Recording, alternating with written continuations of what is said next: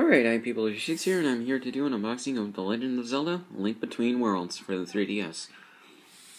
So, yeah. So here's the front. The Link as the portrait version of himself. The Triforce and... assuming the Triforce and low roll or something like that. Logo right there. The Master Sword right there. And Academy of Interactive Arts and Sciences.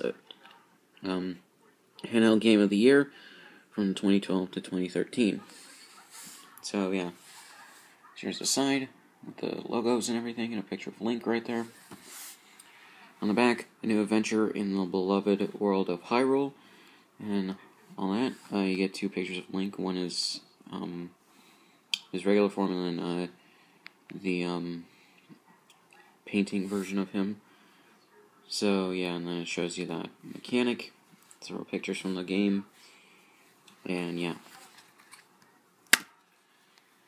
So here we have the game right there. Manual for the thing and a Club Nintendo code. I got this game used, so I wouldn't expect that code to still be good. And besides, Nintendo's service is ending soon, so